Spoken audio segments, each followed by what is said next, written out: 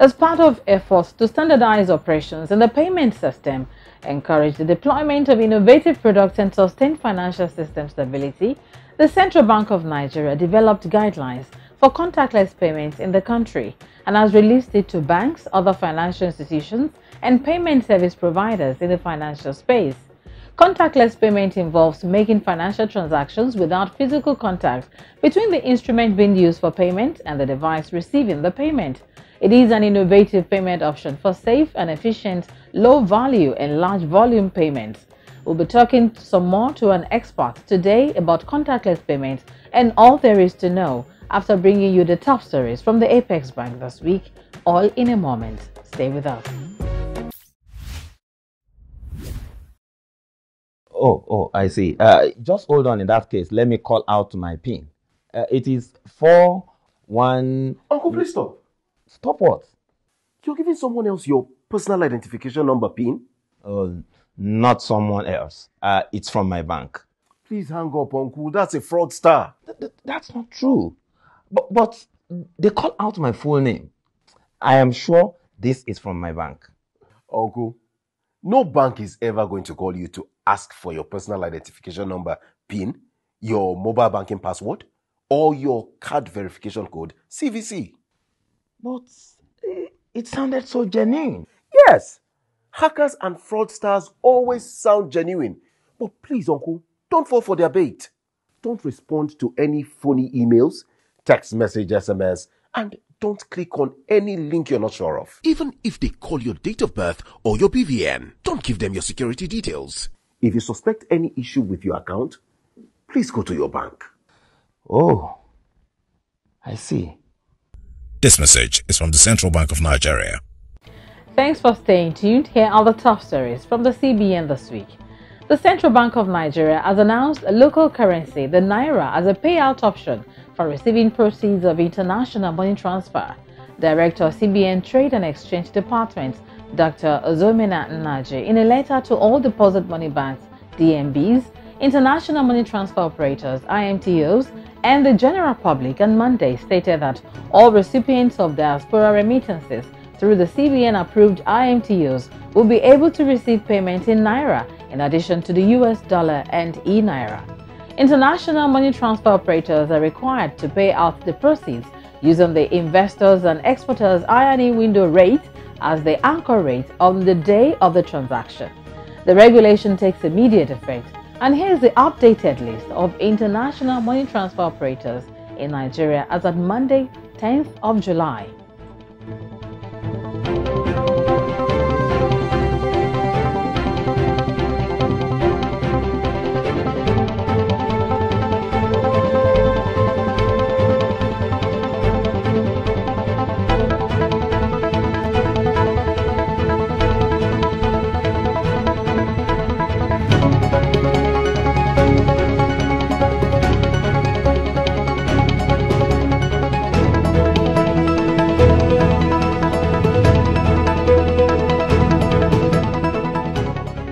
The Central Bank of Nigeria seeks to engage an eligible and competent consultant to drive the implementation of its Payment System Vision PSV 2025. A request for proposal published on its website Friday, July the 7th says the effort of the Apex Bank to respond to recent innovations in the financial landscape, coupled with the growing market for payment solutions in Nigeria, necessitated a new agenda for the payment system. The scope of work includes preparing and driving the implementation roadmap for PSV 2025, benchmarking the Nigeria payment system with international standards, identifying key areas of improvement, and address those areas based on the prioritized roadmap, as well as identifying key trends and innovation opportunities in readiness for future products. The consultant will work with the CBN team in support of implementation efforts while providing expert advice. Promoting alternative payment channels as tools for financial inclusion, that was the theme of the CBN Fair in Bauchi State last Thursday and Friday. During the two-day event, which according to the Director of CBN Corporate Communications Department, Dr. Isa Abdulmumin, serves as a platform to interact with members of the public on policies and strategic interventions of the CBN for sustainable economic development in the country. Participants were sensitized to the modern payments infrastructure for ease of doing business, rights and responsibilities of banks and bank customers, among other things. Dr. Abdul Mumin, who was represented at the event by Assistant Director, Corporate Communications Department, Mr. Imo Isu, said the bank has demonstrated its support for businesses and economic diversification through its various intervention programs in critical sectors. The bank, as a responsible and responsive corporate citizen, has demonstrated the most passionate commitment in supporting businesses and promoting diversification through area of intervention in agriculture, health, manufacturing, and other key sectors of the economy. Therefore, the objective of these engagements are, among others, to sensitize members of the public on how the bank's several initiatives can grow their businesses and contribute to Nigerian economy. It said the bank will sustain its efforts towards ensuring the availability of the Naira banknotes, urging citizens to see the Naira as a symbol of national identity, keeping it clean, treating it with respect, and to desist from spraying, hawking, mutilating, and counterfeiting the Naira. Let me assure you that the CBN will continue to ensure that it delivers on its core mandate of ensuring monetary and price stability. However, it is instructive to state that the bank shall also continually roll out proactive and innovative policies which will ensure that all economic subsectors receive the desired support.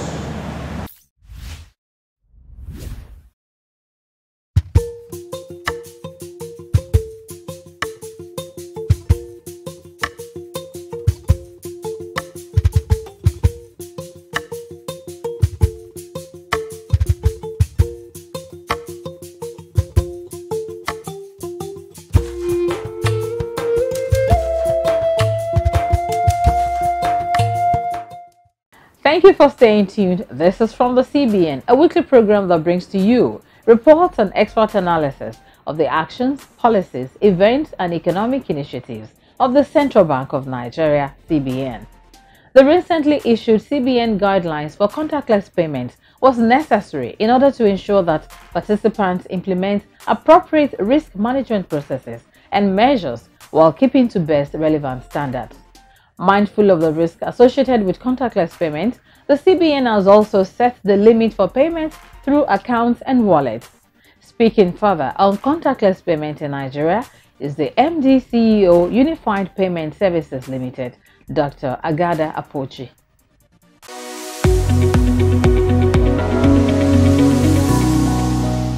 Dr. Agada Apochi, many thanks for joining us this afternoon, sir. Thank you for having me. It's my pleasure. Okay, so contactless payment has been around for a while, but some people are hearing about it for the first time, I suppose. So let's talk about what it is and how it works. Okay, it's all right. Thank you.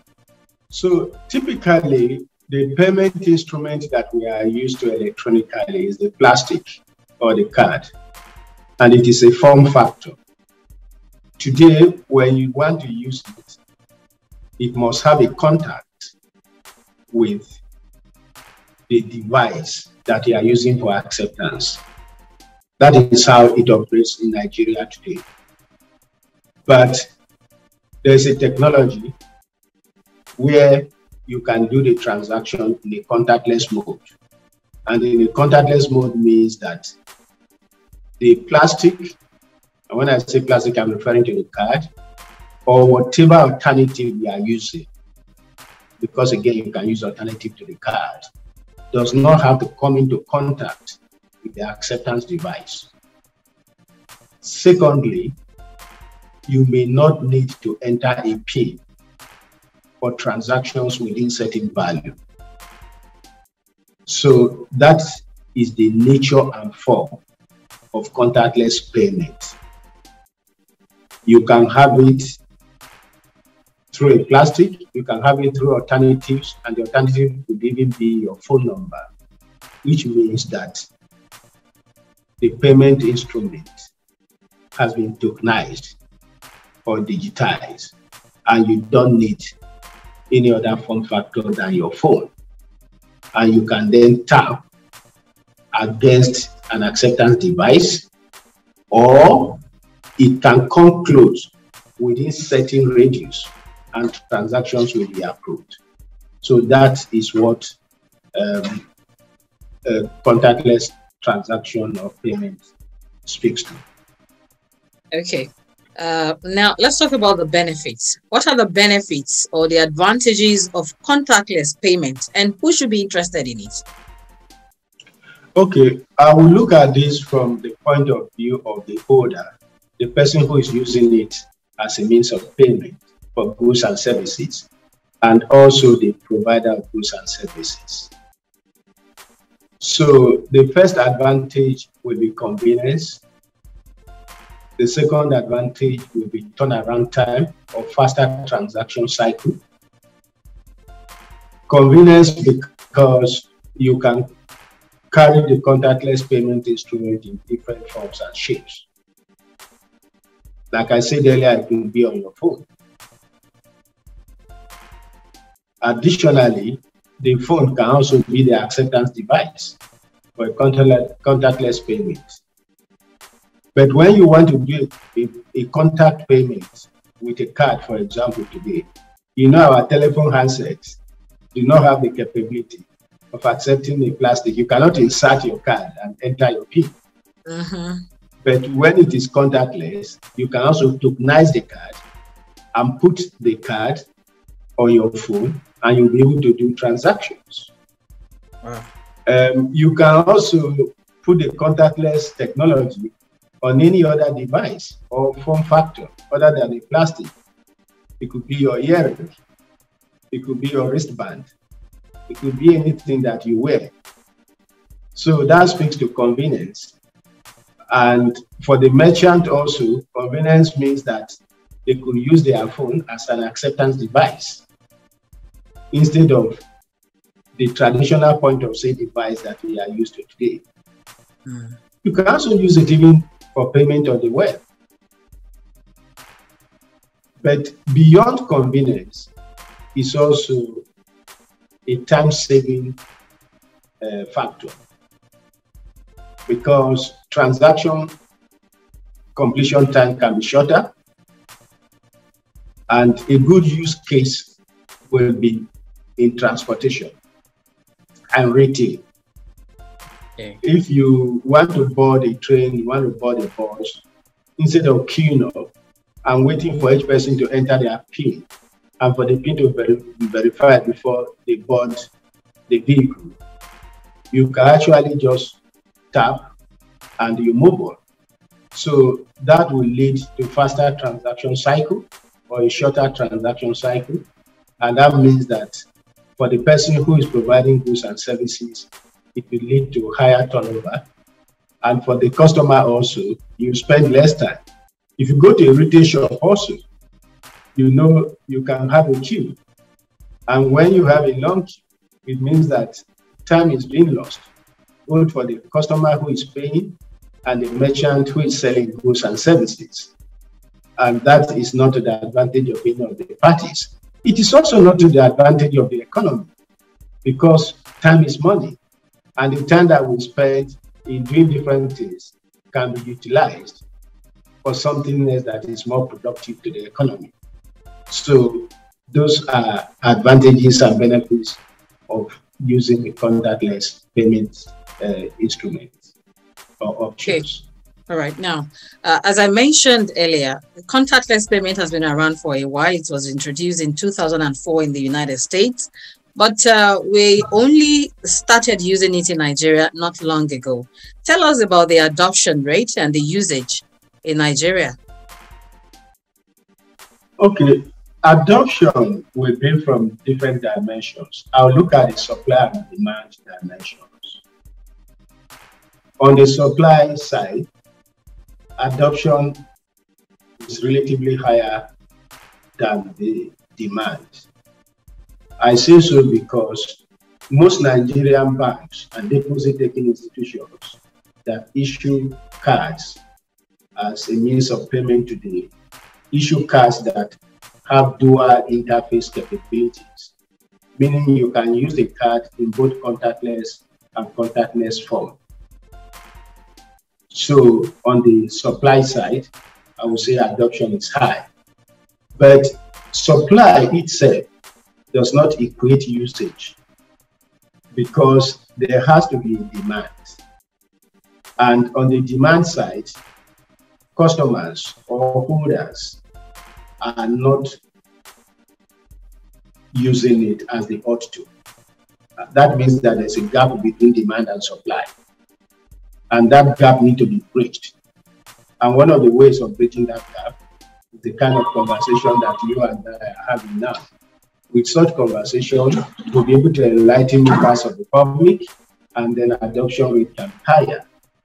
Adoption rate also will be driven by merchants, because the acceptance devices that are being deployed by many operators in Nigeria today also have dual interface capability, which means you can use the card in a contact or contactless form.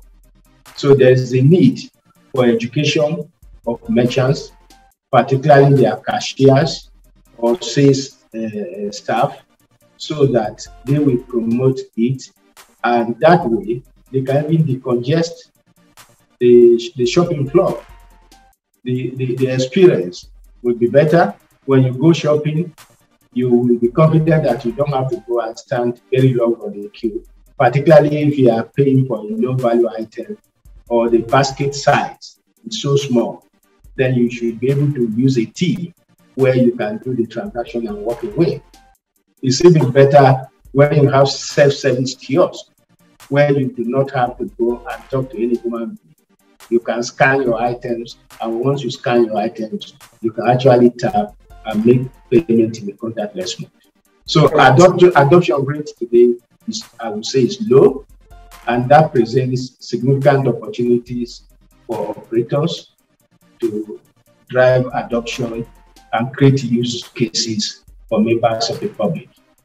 Okay, let's move on to the recent guidelines by the Central Bank of Nigeria. The CBN has issued guidelines for contactless payment in Nigeria, setting maximum limit per transaction at 15,000 naira and maximum daily limit at 50,000 naira in recognition of the risks associated with contactless payments. Can you speak further on the risks associated with this innovative payment option? And we'll look at it, whether could it be a reason for the low adoption rate? Okay, all right, thank you. First and foremost, I would like to commend the Central Bank of Nigeria for releasing the guidelines. It's a step in the right direction, because that will create the confidence required, and it will also define the boundaries and responsibilities for different actors and stakeholders. So it is very important. It also demonstrates that the Central Bank of Nigeria is abreast of development in the payment world, and is doing its best to use policy and regulatory frameworks to drive adoption. So I will commend them. Having said that, in terms of risk perception, and I use the word perception intentionally, the perception is one thing, but what the experience will be could be different. So in terms of perception, yes, there is a higher risk with contactless payment than you have with contact payment, because with contactless payment, you can do transactions within certain threshold without entering a PIN.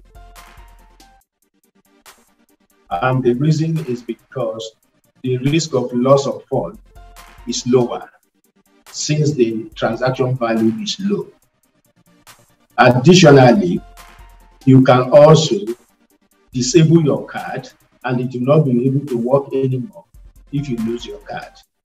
But so long as you don't lose your card or the contactless payment instrument, because it doesn't have the card alone, then there is no risk at all. And where there is a risk, the CBN has rightly defined the transaction limit that should be allowed.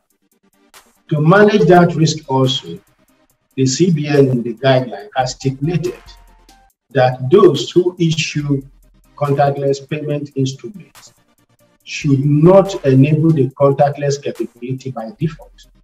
You need to ask the customer whether the customer would like to opt out or would like to use the contactless capability. And if the customer wants to use the contactless capability, there is a limit defined by the Central Bank of Nigeria. You mentioned 15,000. The customer can actually say, I want a lower limit. And that means operators should be able to enable a lower value for the customer. So if a customer says, by my risk appetite, I want to allow 5,000 naira or 2,000 naira, because when I go boarding a public transport, I know that it doesn't cost me more than 2,000 naira either way. And so I want to limit it to 2,000. Issuers, that means the banks or deposit-taking institutions that give the payment instrument out, should be able to adopt such limit for specific customers. Okay. That is another way of managing it. Additionally, by the Central Bank guideline, the merchant and service provider that enable payment for contactless technology or payment instruments also have to set a limit, which means if someone were to get hold of your contactless payment instrument and they want to do a transaction, a high-value transaction, they will not be able to do it. Not only because your bank would have set a limit for you, but even on the acceptance device at the merchant location, a limit has already been defined. So through all that, we'll be able to manage the risk. But overall, the benefits and advantages of a contactless payment in terms of convenience, in terms of turnaround time, and driving sales volume far outweigh whatever risk that exists, because the risks are manageable and they are being managed, and the CBN has been thoughtful enough to define those risk parameters. Thank you for your time and your insights, Dr. Agada Apochi, MD, CEO, Unified Payment Services Limited. Thank you. It's my pleasure.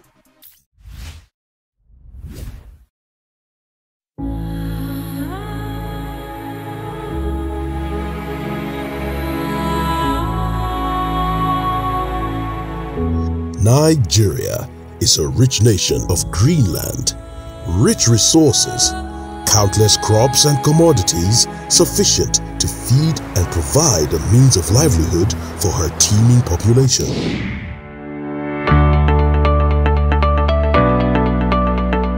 Chin up, Nigeria, the giant of Africa. Exciting times are here. We can be self-reliant and grow our economy if we work together to explore our potential.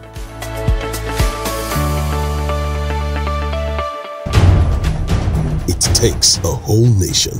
Let us get involved. Buy Nigerian to grow Nigeria.